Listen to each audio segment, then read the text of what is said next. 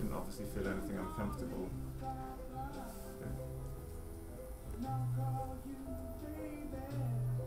I've accidentally had my hair cut short, very short before in the past. You know, when you've gone to a hairdresser and asked for a short haircut and they've literally taken it all off. And I hated the way I looked.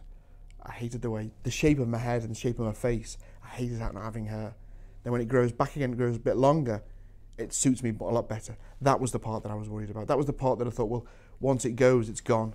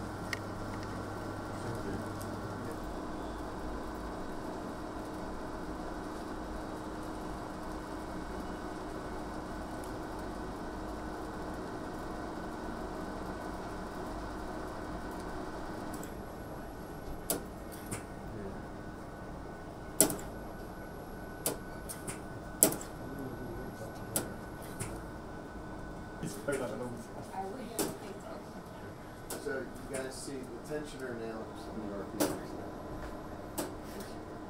See that things here are the ones. What's so important is that the procedure and the differences between a strip procedure and an FUE procedure is really just how we harvest the graft. After we have the grafts, the way we place them is all the same. But if you don't have the good raw materials, and that's the problem, when we do it by hand, we don't get really good, robust grafts. With the robot, we're able to get excellent grafts, therefore the natural results are what the patient gets, and that's what the patient wants.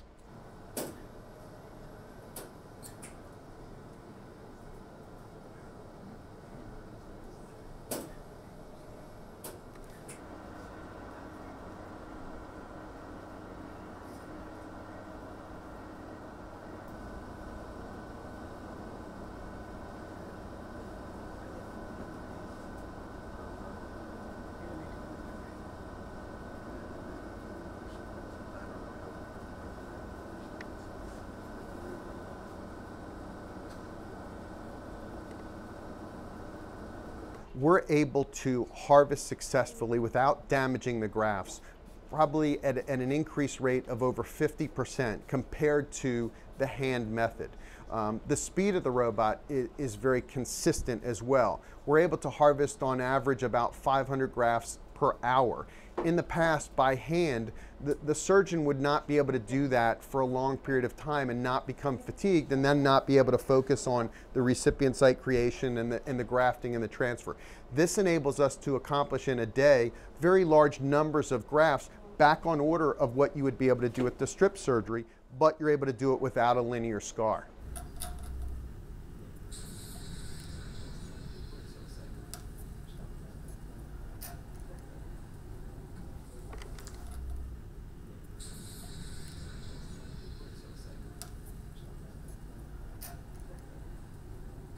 It's very important that we do continue to move towards regulating our cosmetic industry and the hair transplant industry. But this is a procedure that is entirely carried out and controlled by the doctor. Of course, he has a team, and that's crucial to the procedure, to have a trusted and very skilled team to assist the doctor. But it's the doctor that is running the robot. It's the doctor that is planning the surgery, that's making sure the surgery is appropriate to the patient's age and expectations. And most importantly, it's the doctor that's actually doing the transplant procedure, the design of the hairline, directing the hair so that it's the most natural, age appropriate, and dense looking result that the patient can have.